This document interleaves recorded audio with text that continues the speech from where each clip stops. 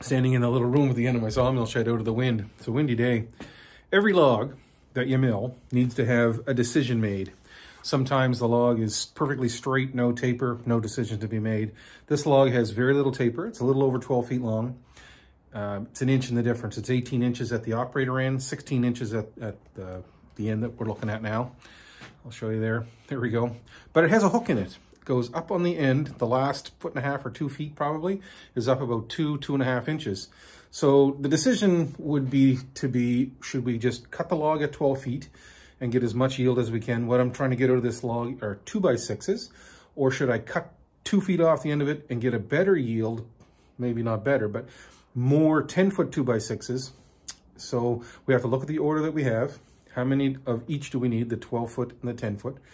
And I guess make a decision that way. So I've calculated it out. I've got more 10-foot logs than 12-foot logs. So I think I'm gonna use this hook, use the waste that's in there just as scrap. We'll run one straight cut through at the top of this, probably 15 inches or something like that. And then we'll flip the log upside down, take another slab cut and see where that lies. It'd be nice to get 12-inch cant out of this log so that we can get as many 2x6s as possible. And it's possible that we'll get 12-inch cant out of it. That's my aim anyway. I'm gonna walk you up here. It's gonna be windy, and just be fair warned because it's blowing a gale here today, and you'll be able to see exactly what I'm talking about by that hook. So you can see if I back up here, how much that raises up at the end. And like I say, I could cut that off, 2 feet off of that, and I would have a very straight, zero taper white pine log, about 10 feet long, and I'd be able to get some 10-foot 2x6s, but we need 12-footers, so we're gonna have to roll the dice, see what I can come up with for as much of a yield out of this log as possible with 12-foot material. So hopefully this will make sense to you once I get it opened up.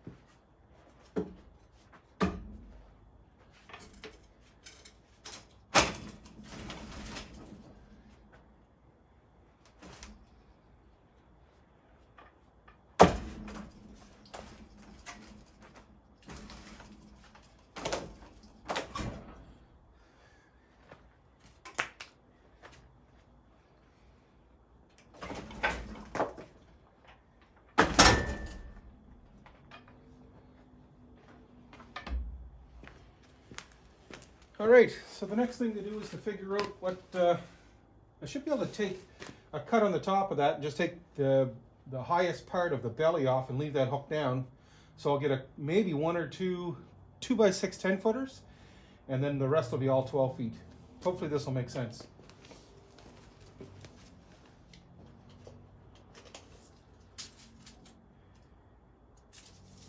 So I'm down to 14 inches and make a slab cut. The last one was 16. This log, you don't need to clamp them now after they're sitting flat. It's not going to roll anywhere. and it's certainly not going to be pushed around by the blade, that's for sure. So we'll open that up. Once we get a couple of flat sides, then I'll roll it up on 90 degrees. You'll see it'll make sense here in a minute.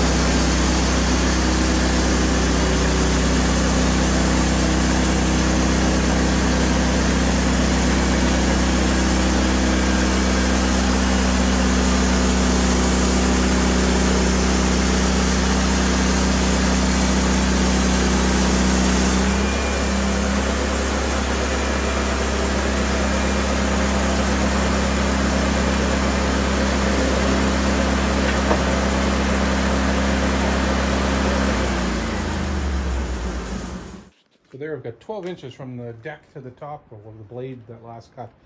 And that's a pretty good surface. Actually, the knot clusters aren't too bad in that. So I'll raise my backstops, and the backstops will give me a perfect 90 degrees perpendicular to the bunk or to the blade. And then I'll roll that log up and take a next cut.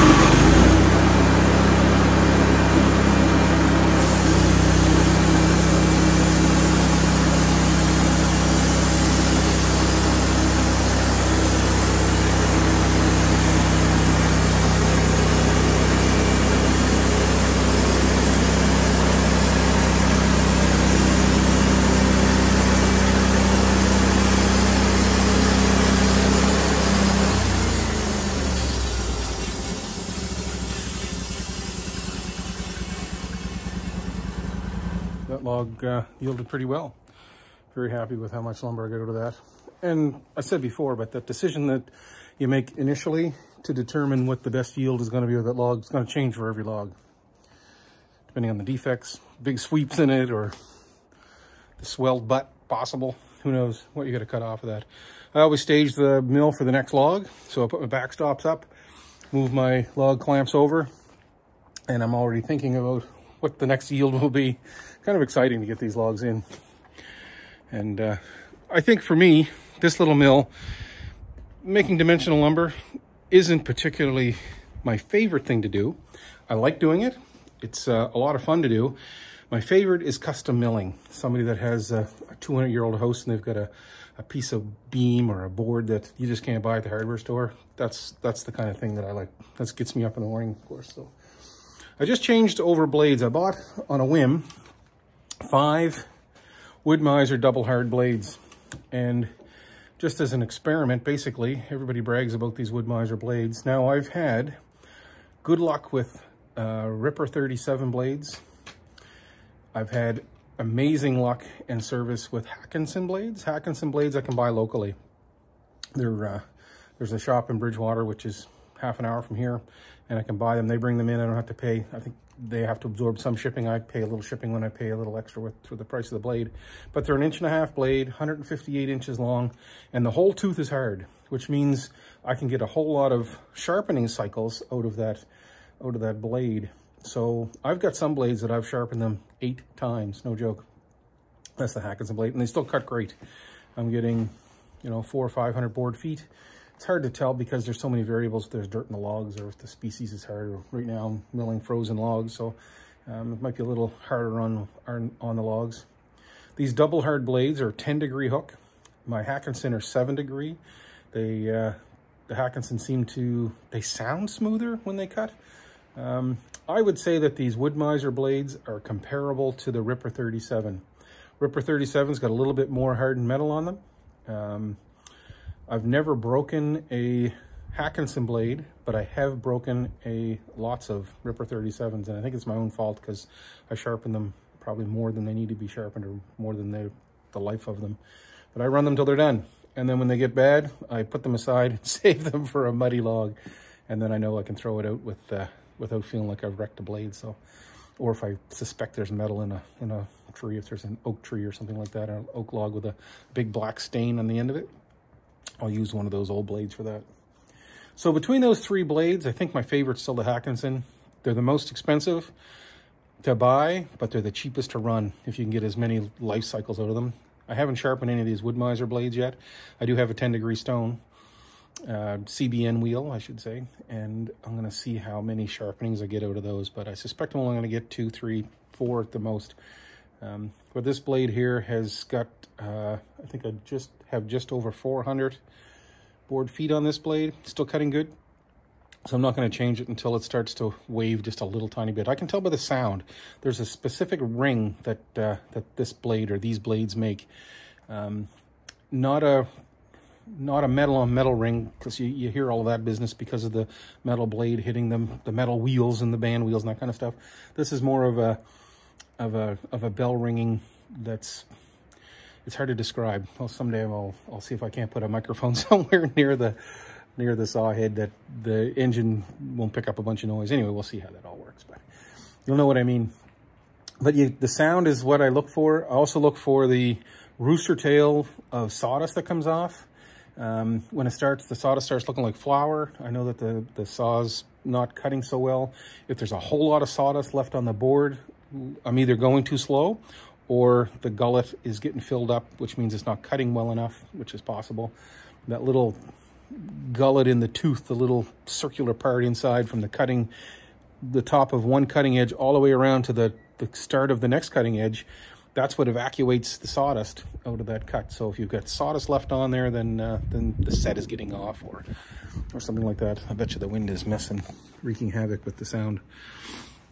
Anyway, I think I'm going to wrap this video up here. This is Saturday morning logging, the forestry operation of the Log Father. So I do this a little bit almost every day, but I just enjoy doing it. I come up, I'll cut a few logs, I'll make a little money doing this. Today I'll make a cord of wood some days. Some days I'll do a little welding or fabricating for somebody, or I'll build an engine. Built a lot of engines in my career over the years. So anyway, that's it for now. Log Father out.